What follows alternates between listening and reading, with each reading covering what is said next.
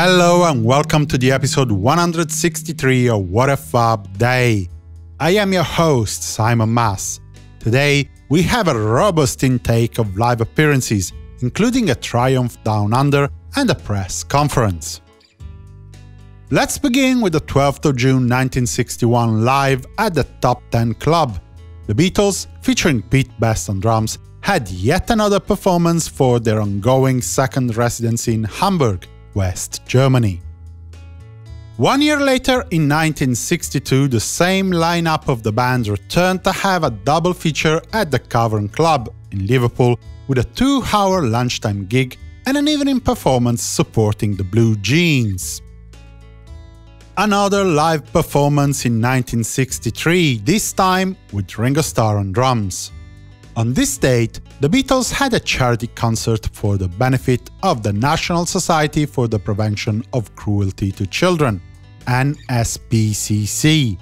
The concert had been arranged in February 1963 by novelist Jeffrey Archer, then a student at Oxford University.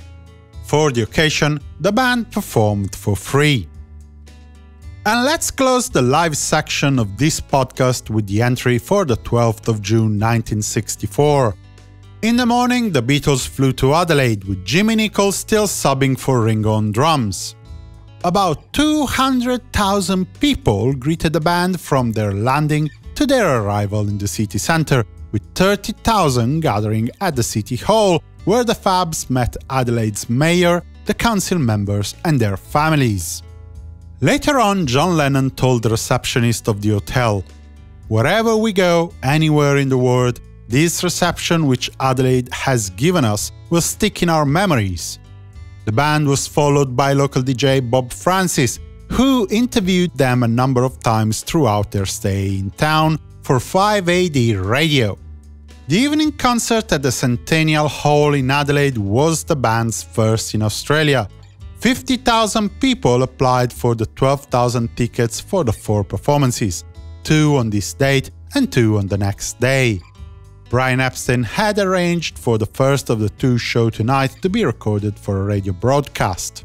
It was aired by 5DN Radio in Adelaide on the 15th of June between 8:30 and 9:30 p.m. and by other radio stations at different hours in other Australian cities. The recordings were put aside for a possible album release, but it all came to naught when the Beatles heard them and were allegedly unimpressed with the quality of the recording.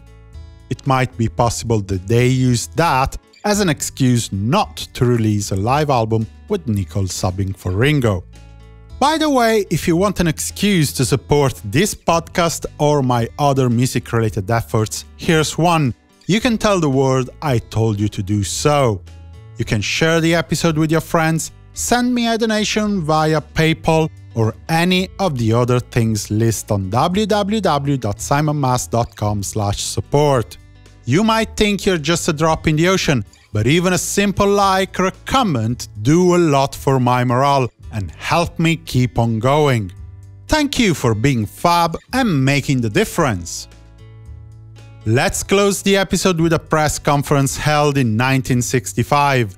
It was old news after the beans had been spilled on the previous day, but it was the day that Buckingham Palace released an official note announcing that George Harrison, John Winston Lennon, James Paul McCartney and Richard Starkey were to be awarded membership of the Most Excellent Order of the British Empire in the Queen's Birthday Honours list. This decision signaled the definitive acceptance of the Beatles by the British establishment, but it also engaged many of the previous recipients of the honour. An MBE, in fact, had been usually granted for heroic acts during the 2 world wars, not for playing pop music. The Fabs were a bit baffled by the enormity of the award, but decided to accept it nonetheless. By 1:30 p.m., they appeared in a press conference at the Twickenham Film Studios, hosting 150 members of the world press. George, Paul and Ringo had been at the studio watching a rough edit of the Help film. John hadn't woken up and had to be fetched from his Weybridge home in order to attend the press conference. And so we can close another episode of this podcast. Tomorrow, Tommy Moore will come to the rescue of the Silver Beatles for one last time. For the moment, I wish you a good day and a fab continuation. Simon Mas, music you love.